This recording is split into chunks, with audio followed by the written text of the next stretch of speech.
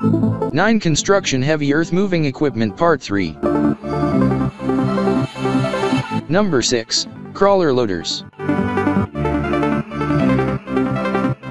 An excavator and a backhoe or bucket loader are combined to form a crawler loader. Its tracks provide exceptional stability, and the bucket's versatility allows it to move soil and waste as well as load stuff into vehicles. On smaller projects, crawler loaders are also employed for excavation.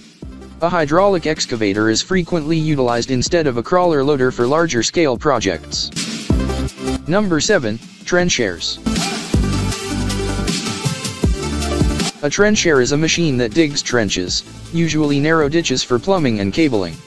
Trenchers are available in a variety of sizes and types, ranging from small walk-behind models to very big trenching machines capable of cutting through asphalt pavement and other hard surfaces.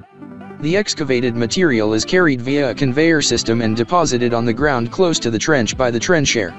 Depending on the depth of the trench and the material to be excavated, trenchers can employ a variety of digging instruments. Number 8. Scraper. A scraper is typically used for digging and leveling huge amounts of ground and can move dirt and aggregates fast across a construction site. Scrapers are large, heavy machines built for use in wide regions where they may chop and fill at fast speeds. Motor scrapers are large self-propelled scrapers. Smaller scrapers, referred to as pull scrapers, are towed behind another vehicle. Number 9. Common dump trucks.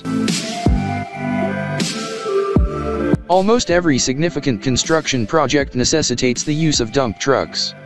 They have limited functionality but are essential for moving and dumping a variety of large materials.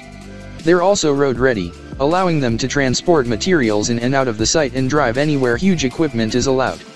Dump trucks come in a variety of sizes to meet a variety of capacity and weight requirements, ranging from small utility vehicles with dumping beds to massive mining machinery.